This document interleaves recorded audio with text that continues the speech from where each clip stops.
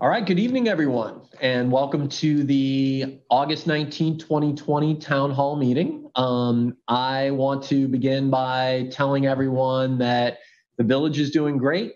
Our village team has been very vigilant in terms of public safety at all levels, and we are very happy with our collaboration with the Yellow Springs Community Foundation, the Chamber of Commerce, and all the other nonprofits that have come together to fill those gaps and make sure that everyone is staying safe and that we're responding to the needs of our community members. With that, I'm going to turn it over to our village manager, Josue Salmaran, to update you on the numbers and some of the other things going on in the village. Thank you, Brian. Thank you for joining us for another virtual town hall.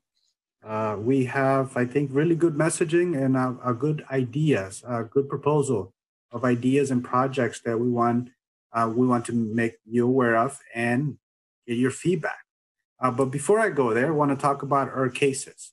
Today in Ohio, we're at 110,881 cases, with 821 cases in the county. Our numbers here in the village, we are now at one active case. So that's good. We were at 2 for a while. We're now at 1. And I'm hopeful that we'll get to 0 like we were at the beginning of July, and we'll stay on 0. We've done a great job so far. So that's on the numbers. I want to talk a little bit about our CARES funds and how we've used our funds. So I'm going to share my screen. And this is a presentation I gave to council. So if you're seeing it again, apologize for the duplicate information, but I think it's important information for us to continue to talk about because there are things that we're planning in the near future that we want your input on. So I'm going to share my screen now. And all right, you should see a slide. Okay. As you may know, we received $130,217.54 from the state through the CARES Act. These are CARES Act funds. We've also been awarded $12,000 from the Ohio Office of Criminal Justice Services for COVID-19 related services. Right below that is our expenses. Our non-personnel expenses have totaled $53,634.71. We've had personnel expense to the tune of $103,375. Of that $103,000, they are a little over $21,000 in personnel expenses that cannot be allocated anywhere else in our budget.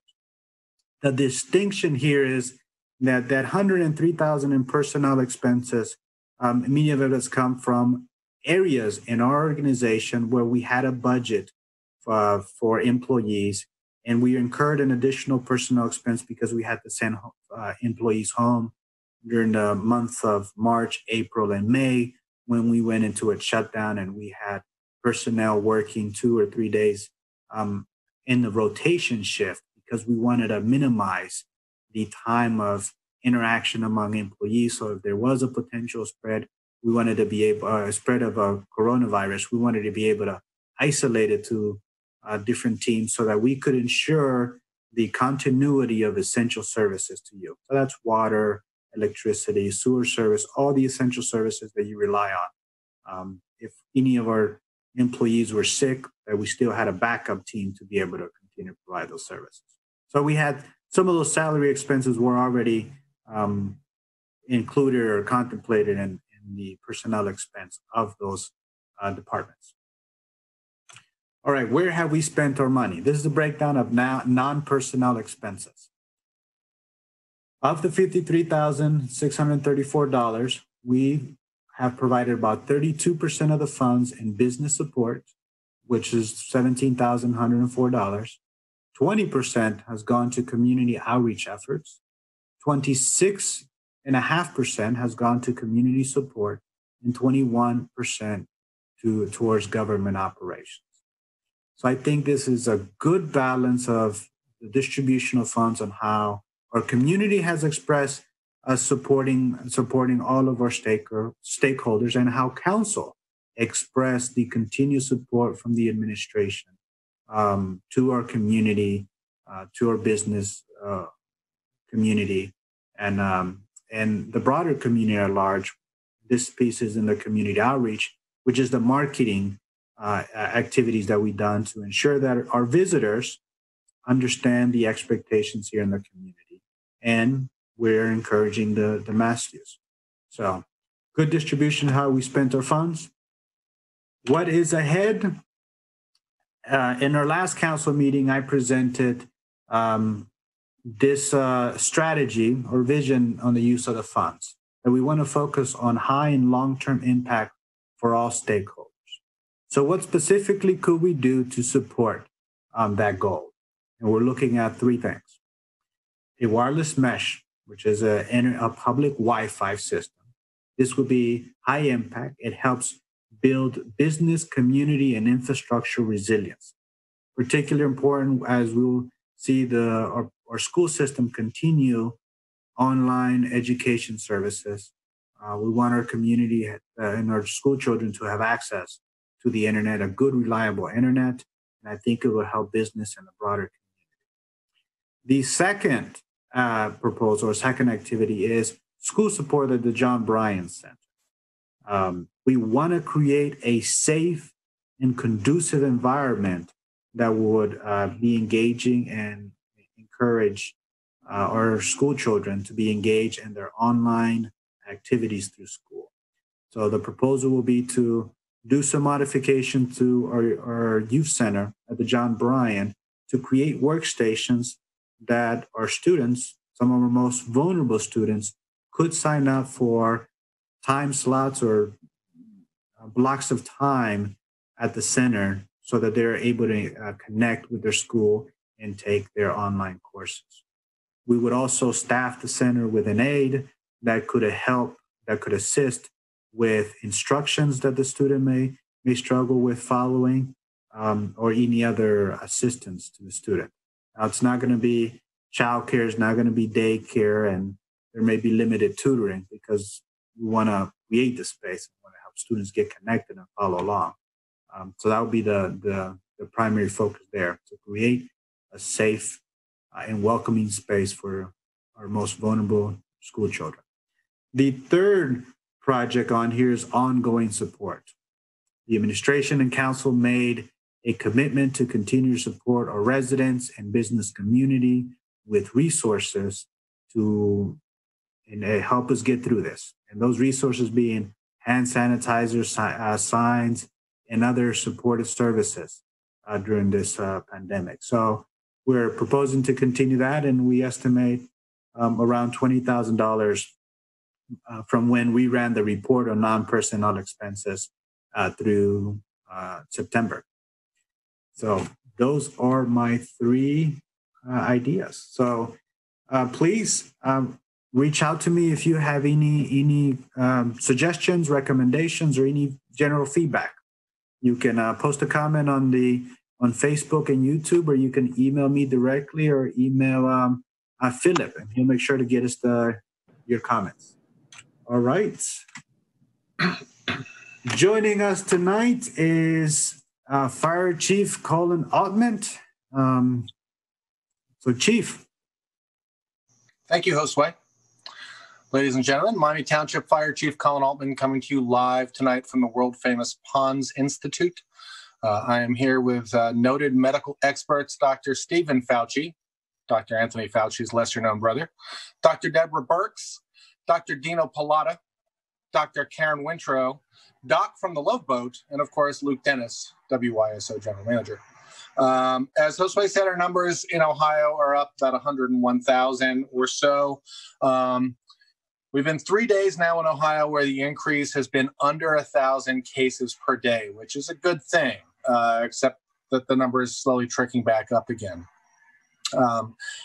As Josue said, here in Yellow Springs, we're down to, within the village, we're down to one case. In the township, we're at one case as well, both in the 45387 zip code. And those are, feel-good numbers that make us feel good about ourselves. However, we have to remember that there's a lot of things we just can't do to control the virus, unfortunately. So we shouldn't really feel bad about ourselves if suddenly there's 3 or 4 cases in the village. As we move forward into the fall, it's going to become even more important for us to continue the steps that we've done. Wear your mask, social distance, wash and sanitize your hands, and stay home if you don't feel well. Stay home if you're in a vulnerable population. I know it's not fun, but we need to do that. As we look at schools reopening, both college and elementary and secondary, we have to keep in mind a couple things. The greatest increase in cases and age range right now are the younger ages, under 25 years old, across the country. And whereas some noted health experts like Donald Trump have said that children can't get and spread the virus, this is not backed up by even docs in the Love Boat. The children can get the virus. They typically don't get it as severely as older and other vulnerable populations, but they can. So it's important that if you are sending your kids to school, obviously if you're not in the Yellow Springs district, but if you're sending your kids off to school, private school, parochial, you make sure that they're wearing a mask. You make sure that they know about social distancing. Because it's important to protect not just your children, but also yourself from them, grandma and grandpa, Mrs. McGreedy, Sister Helen, all those people who might be teaching them. It's going to be an interesting challenge to see how college is open. Already we're seeing a lot of rollback going there. So we'll see what our big ones do around here, UD and Wright State, and see how all that goes. So we have to just keep going, because the big issue that we're looking at in the fall is the possibility of a second wave of coronavirus, but also the onslaught of the flu season. Most experts are expecting a pretty significant flu season. So we really urge everybody here, on behalf of myself and the people here at the Ponds Institute and the Fauci brothers and Dino, get your flu shot. If you saw something on Facebook that tells you that, vaccines are bad, it's not true. It's not true. It's 2020, people. Stop believing what you see on social media or what your friend Linda told you, or your friend Jim, whoever. Get your flu vaccine. It's going to be critically important this season, particularly. There's the possibility we're going to look at mass immunization clinics so we really can keep people healthy. I might be giving you your flu shot. So good God, you want to get that at your physician's office before you come to me. Watch out, people. Josue knows. He knows how it is. We're also looking into the future at the possibility of when the COVID vaccines are available. And you've all seen the numbers. Only about 40% of Americans are saying that they would take the vaccine. We got to get that number up. Otherwise, this thing is going to linger and linger and linger. It's going to be like a Cranberry song. So we need to do the right thing. Get our vaccines, wash our hands and everything else. Wear our face mask, socially distance or physically distance, whatever term you like. Just get it done. Do it. If you don't have a mask, come see me at the fire department. Talk to Brian Hausch. I'm sure he still has a few left over here and there. We'll get you a mask. You can buy them at stores now. Everything's available. You can go to Kroger and buy hand sanitizer. There's no more excuses. Get it done, people. And don't have a big party either, because those are bad. Fire department, one of the questions that I get from the fire department or for the fire department is, when are we moving into that big fire station? We're hoping sometime in October. So watch the skies. We're going to have a huge blowout like they just had in Wuhan, China. Really, they did. We're going to have a very conservative, socially distant, ribbon-cutting type ceremony in which you'll all be wearing masks and have your temperatures taken prior to coming into our new building. But we want you to see what your tax dollars are building. It's a fantastic facility that is going to last 40, 50 years for the township and the village and all our other areas that we serve. And it'll let our guys stay healthy. We're actually putting in with CARES Act funds that the township received, an air filtration system that will help keep the air that we breathe, obviously the air that we breathe safe from coronavirus and other horrible things that might affect us. So what was I talking about? Right, things like that. So anyway, that's it. Wear your mask, social distance, wash and sanitize your hands. Come see us sometime in October at our new home. We'll have a very less than exciting party, but it'll be fun. And that's it. If you need us, give us a call. Otherwise, back to you, Josue, or Brian, or whoever's in charge today. Chief, thank you. I can't wait for the ribbon cutting ceremony. I'll be there. In full gear. Will. We've already booked you. Don't worry. All right. You're the entertainment. Oh, it's going to be a short party then. It's going to be a short event. All right. Joining us tonight is Florence Randolph. Florence, thank you for joining us. Thank you, Josue. I'd like to say we have increased the number of people who are receiving services for their rent or housing assistance. So if you're in need of help with your rent or your utilities, there are funds available from the CARES Act, and there are funds available from a grant from our Yellow Springs Community Foundation, Home Inc., and we're working in collaboration with the Yellow Springs Credit Union so that your bills can be paid. We don't want anyone to be out on the street, especially now that winter's coming. So if you're in need of food, utilities, or rent assistance, please contact me at 937-767-3716. Thank you. Thank you so much, Florence. Thank you. All right. Also joining us is Mayor Pam. Welcome, Mayor. Thank you, Josue. It's good to be here as usual. I have a couple of announcements tonight, and they're intertwined, but it's something I'm starting to speak about tonight, and I'll be speaking about, I'm sure, again. First announcement, as most of you know, if you're watching this show, women received the right to vote 100 years ago yesterday with the final approval for the passage of the 19th Amendment. And I thought thus it was only fitting tonight to do a couple of things. To, first of all, Philip, if you could throw up that first slide, I'm going to put on my sash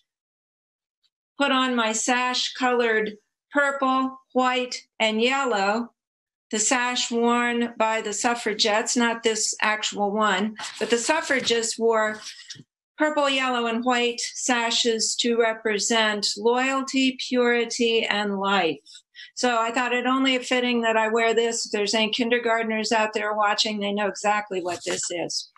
So what I want to do now is talk, and I want to refer you to the picture that Philip just put up there.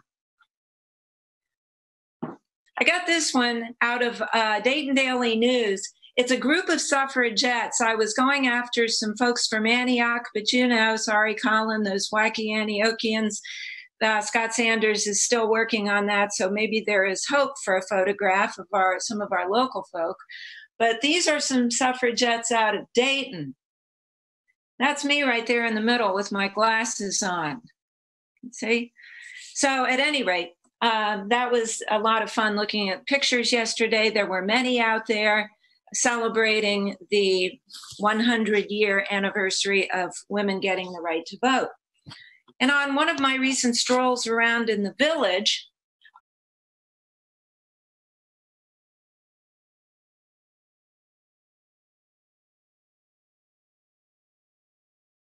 Mayor Pam, you're on. Very good. I'm going to take this from the top because I want to remind everyone that yesterday was a very important anniversary. Women received the right to vote 100 years ago yesterday. And that's why I'm wearing my sash, the three colors being purple, white, and yellow. And yes, those are very intentional because they stand for loyalty, purity, and the yellow energy of life. Think sunflowers out in the field at Tecumseh Land Trust. So thinking about the anniversary of the 19th Amendment got me thinking about voting. And so I'm going from my sisters here, the suffragist sisters from the University of Dayton, to the sign that I saw downtown in the village, the last couple of days as I've been walking. It's a very good reminder about some of our voting information that we need to keep in mind as we get closer and closer to the general election on November 3rd. So back in the day, you used to have a special reason for voting absentee. And as of January 27th in 2006, you no longer needed a special reason, but rather you could just vote absentee if you wanted to vote absentee. But what that means is you have to request an absentee ballot. And then in turn, once that is properly received, your regular ballot on which you're going to vote will be sent to you. And as this poster up here shows us, there are certain timelines we have to be really aware of now, especially with some of the issues going on with the United States Post Office. All of the information I'm about to summarize for you can be found at the local Greene County Board of Election. But just to sort of highlight for you, your absentee voter request must be mailed or dropped off in person to the safe and secure box outside the voting station on Ledbetter Road, the Bureau, the Greene County Board of Elections. So that ballot drop-off box will be available 24 hours a day.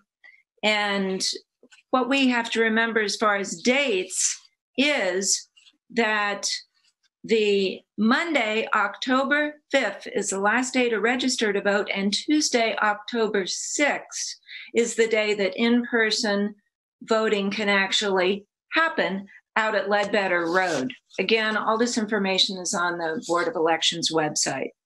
So first thing is to get registered to vote. If you're not already, you have till October 5th to do that.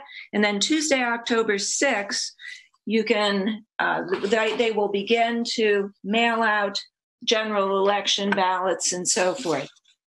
We have lots of opportunities to vote beginning October 6th.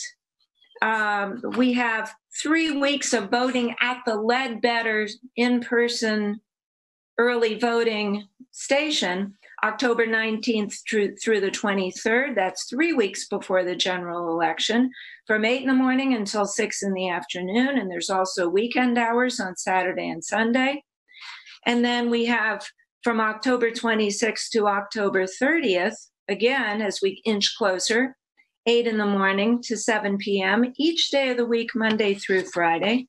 And again, from Saturday the 31st, Sunday the 1st, and the week of Election Day, 8 until 2 on Monday, November 2nd. And that's if you want to vote early. And of course, the general election day itself is November 3rd. For various reasons, people have for either going or not going, or going, trying to go early, or to submit an absentee ballot. That's up for you to decide. You can decide on what you're safe with. Point is, there's lots of opportunity. Please take advantage of it. Be like our suffragette sisters, and please use your right to vote. It's going to be very important, regardless of where you are on the political spectrum. Thank you. All right. Thank you so much, Mayor. All right. Back to you, Brian. Thank you, Josue. And Mayor Pam, I really appreciate you highlighting the importance of voting now more than ever. And not to mention that I do want to highlight that there are a variety of folks in our community that are looking at ways to help make sure that everyone's vote is counted. Look forward to more information about that. And it kind of ties into what I want to talk about tonight. I guess I want to begin by apologizing for anyone that was on social media watching this live and was subjected to some hate speech from some folks that hacked this meeting. It really underscores the importance of what the Village of Yellow Springs did on June 15th of this year. I believe we were the first municipality in Ohio to pass a resolution declaring racism is a public health crisis. And Many of you know that Governor DeWine has recognized this on the state level. I know that public health, county public health organizations are looking at this. Unfortunately, we recently had an issue where many Greene County elected officials have tried to stop this recognition on the regional level through our Miami Valley Regional Planning Commission, which is our metropolitan planning organization. But the reality is we need to recognize that racism is a disease. And during this COVID crisis, it has become very apparent, given the disproportional impact on people of color and our minority communities in terms of housing insecurity, access to health care, transportation issues are involved. There are a variety of things that have really underscored and highlighted that we need to address this public health crisis head on, and that is what the Village is doing. So I wanted to highlight that for those of you that don't know, we are committed to convening what is now formally the Justice System Collaborative Committee. And that committee is meeting the Tuesdays before every council meeting to talk about ways that we can address systemic racism. And while there are many areas that we need to look at in terms of the justice system and public safety, we also are recognizing that this insidious disease comes up in so many different ways. And that's why I've referenced housing, transportation, healthcare, jobs. I mean, there are many things that this committee is looking at. So these are public meetings. All council members are able to participate. We have a great collaboration with council, the community, and our village administration. So that includes our village manager, Josue Salmaron. That includes Mayor Pam Canine, Chief Brian Carlson, and we have a lot of other folks. Our young demonstrators have been involved. And this is going to really move forward meaningful anti-racist action. And it's not going to be stopped. And so while we realize that there's a lot of work to be done and there are a lot of obstacles ahead, we're gonna win this, and we are going to cure this disease. And again, it's very important to talk about it in these town hall meetings, because the things that we're addressing now, such as the pay and stay ordinance that was passed a month and a half ago to help with evictions and some of the impacts of that, is just one of many things that we're doing. Some of you may know that we recently did a first reading. This was this past Monday, to decriminalize some of the activities that have often pulled people into the system and allowed for that institutional racism to have an impact in a way that we don't want to. So we're looking at a lot of things that we can do to really change that trajectory. So more to come, but the next meeting of the Justice System Collaborative Committee is on September 1st. That's from 3 to 4 p.m. And then you can basically expect every other Tuesday that group will be meeting, and you're going to see a lot of things happening. And I'm really excited about the fact that even though we're a small community, we can make a huge difference and be a model to other communities. And we're seeing the results already.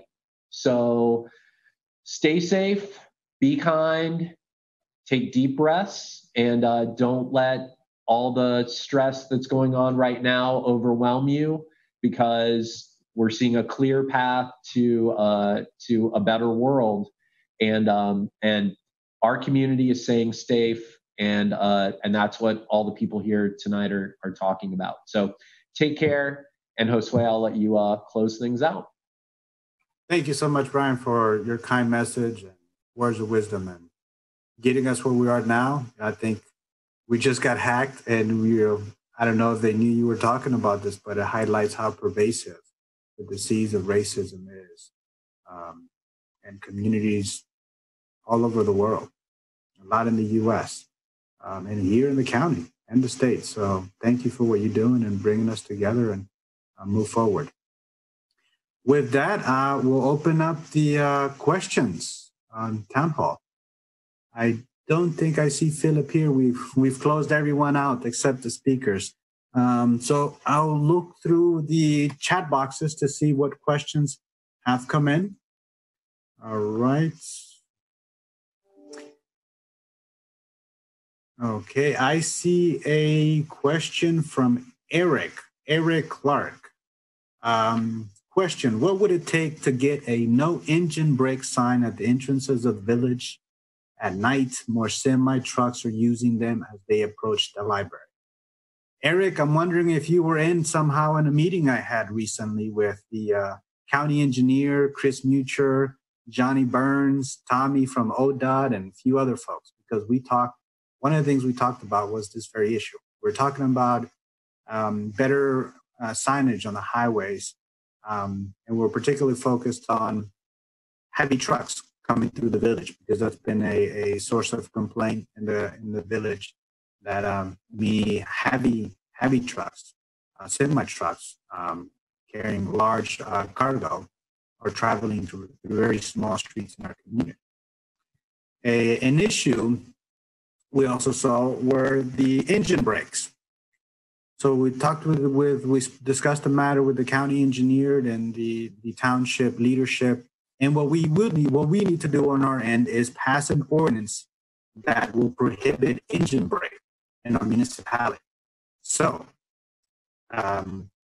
Brian is here. Brian, you're getting a first view of this. One of the recommendations we'll bring in the near future is an ordinance to restrict, ban engine brakes. It's an issue we're seeing on both sides of 68 as as big heavy trucks are approaching our village. One of the challenges is that they go from a state highway of 55 miles per hour down to 35, and they don't have enough notice, enough distance to reduce their speed, so they kick in that engine brake to slow down that vehicle. So we're seeing it on both sides of 68. So, Brian, it's one thing we'll bring to council. So, okay, let's see, any additional questions? Philip, any questions?